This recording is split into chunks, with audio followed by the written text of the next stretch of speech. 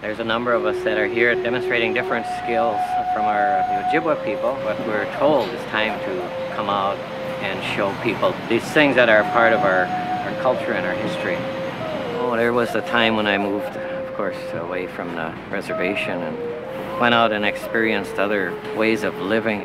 There's something that pulls you back to where your grandparents are buried and where your relatives are. As I returned there, then I started to have a lot of dreams. Then I was instructed on what there was things I needed to do with my life.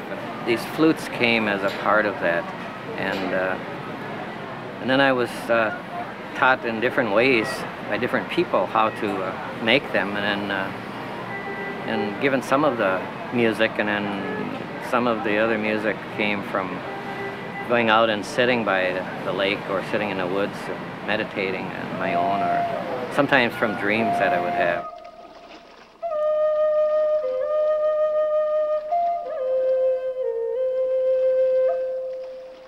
Living by the lake, listening to the sounds of the water and the different types of birds and other animals that are around by the lake and in the woods there, it influences my music and in what I do.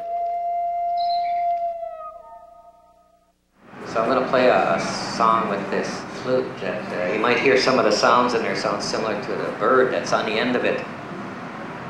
There's a bird called a loon that lives up on the lakes up there. In our culture, we're taught it's good to sometimes imitate those birds and to talk with them.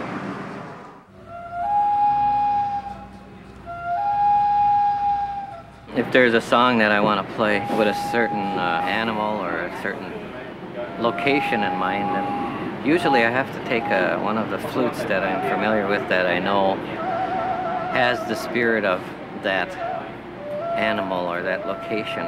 It's a part of our culture to connect with those things and to use that.